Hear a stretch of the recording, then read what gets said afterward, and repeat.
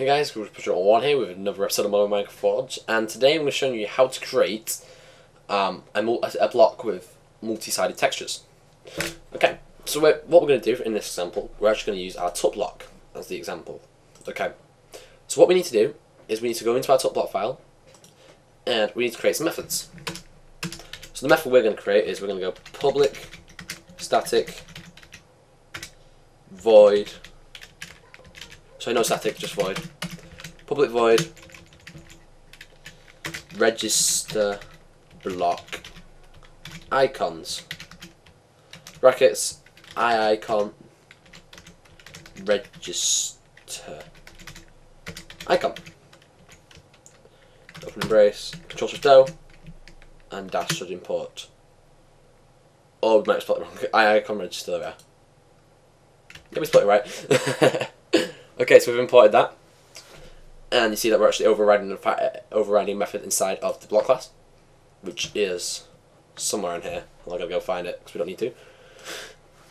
And basically, we're actually going to set some variables we're about to create equal to something here. Okay, so if we go up here, and now we need to create some variables.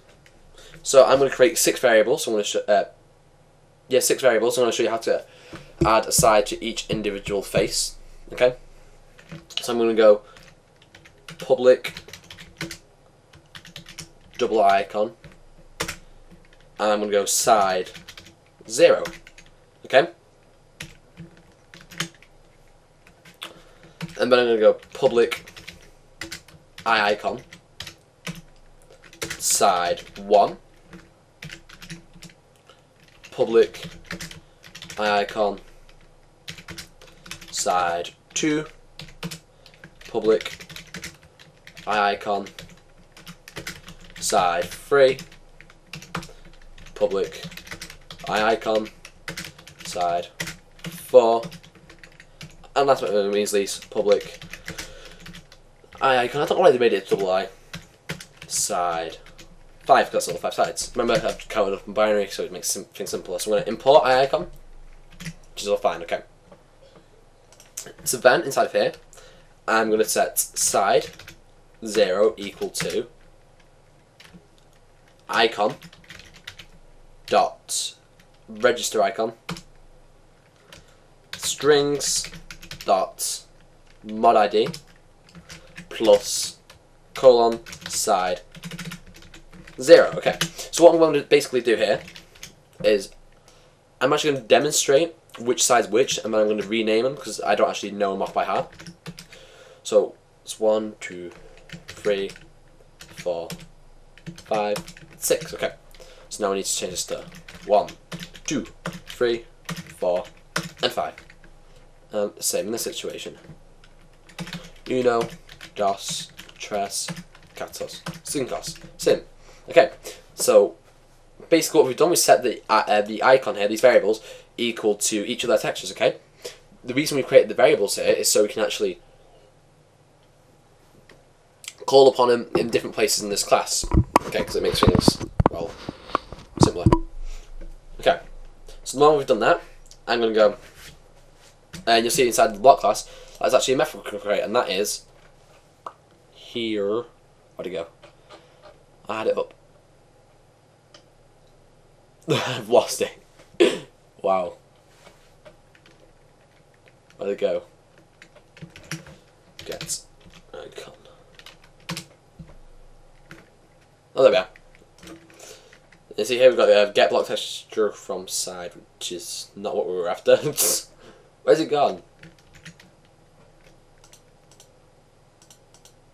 We lost it. Yep, I've lost it. And where'd it go? Oh, there we are. It was right in front of me. Yeah, so the get icon. Okay, so we can actually copy and paste this method here.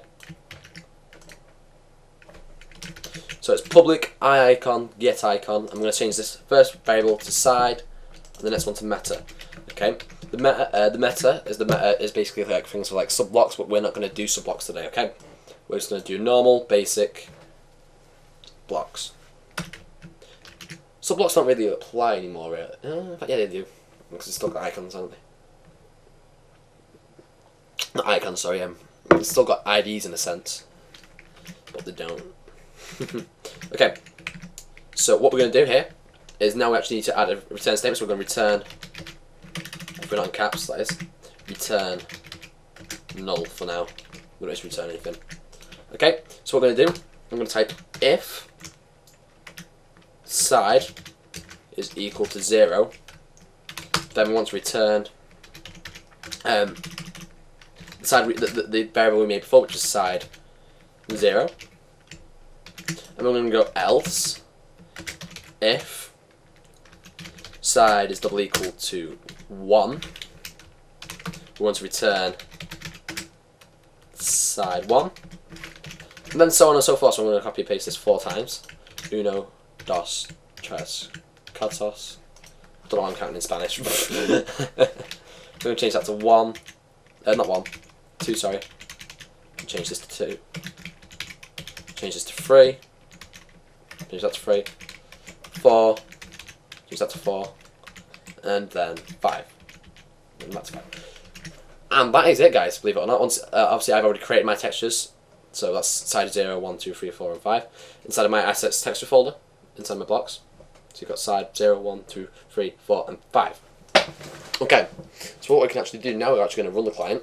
Just make sure you don't have the extension on here saying .set texture. So don't have the .set texture in there either. So we're going to run this. I do believe I already have the block placed. Or in my hand, anyway, nonetheless.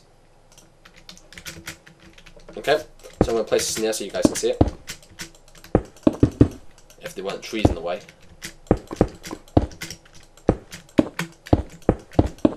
And you see, side 0 is the bottom, side 2 is the top. It's a bit like a dice. Side 2 is the which way we're pointing. That way is the way which tells us which way we're pointing. That's north. Okay, so 2 is north, which is what we assume. So 3 must be south. Then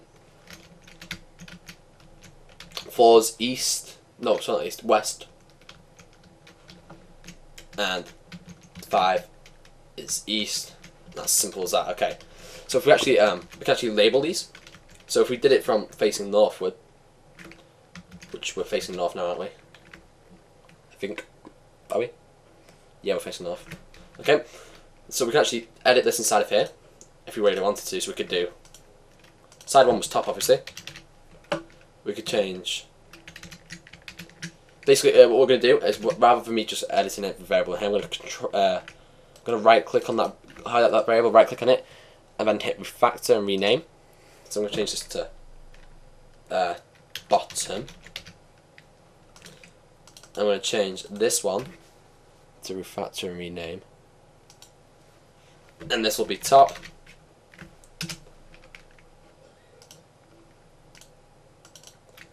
Alt Shift R. Top. Alt Shift R. This was front, I'd say. Continue. Alt Shift R. This is the press Control Shift. Alt Shift R. That was back. Continue. Side 4 was left, wasn't it? Yep. So we can highlight that, Alt Shift R, and so it'll be left. And then we can Alt Shift R on number 5 and change this to right. Right. Like so. Continue. And that is it basically. So basically, side 1, side 0 is bottom, side 1 is top, side 2 is the front, side 3 is the back, side 4 is left, and side 5 is right. Okay, and else we're going to basically return null. One thing you'll notice though is, if you just set the time today, is that one big issue here is actually when we place the block from this angle, you see we've still got 3 here, and we place it there, it's still 3, still 3. But if we want to try and place it from a different angle, it's not going to rotate. Okay. So we're not going to cover rotating blocks in this episode, but we'll definitely cover it in another episode, because I still need to figure out how to do that. I haven't attempted it yet, so I probably should have done that before I uploaded this video. But you know. Okay, so this is how to make a block. So you can make it like a cool compass block if you want to, you know, like a companion cube someone can carry. It gives you like information of which way's which would be pretty cool. Okay, so I guess that's it, other than I'm going to show you also, say if you just wanted the top and the bottom to be named, and you wanted the rest of the sides to be something else. Rather than having the rest of it, so we wanted the sides to be something, we could have this. We could have the top and the bottom be returned. However, for the sides, we could have the we could return something else. So we could return, I don't know, iron block for the sides and have the rest of it normal. So we could create an icon, which will be we'll return left for this right now, just for an example, and we could change left to, rather than being what we want it to be, which is side 4, we could change it to something like an iron block. So, iron block. So that's the name for it in the texture files. Oh, by the way, guys, if you're actually looking for the source code, then someone asked me this in the other video, but if you click build, temp, recomp source, then you can open up assets if you wanted to find textures and things. Or you could open up net, Minecraft, and then you've got all the source files in here. Just so you know. Okay, so now I'm going to go back into single player, open it up, and you'll see that the sides of our block will be made of iron. And we'll only have 0 and 1. Okay, so basically what that's done, basically it's going to say, since it knows it's a multi-sided block, and it says, it's the way it gets textured, rather than being used inside of there, it's going to be done inside of here. Because it's basically just returning this variable, which basically actually gives it the icon. And so it's going to say, it's going to look for size 0, which will be the bottom. Okay, so we've told it to return something for the bottom. We've also told it to return something for the top. But for the rest, we haven't actually told it to do anything, so it's just going to return left for the rest of the sides, which we haven't defined. Okay. Thanks for watching, guys. This has been the Growers Project 1, showing you how to make a multi-sided texture block. Right, thanks for watching. I'll see you guys later. Bye.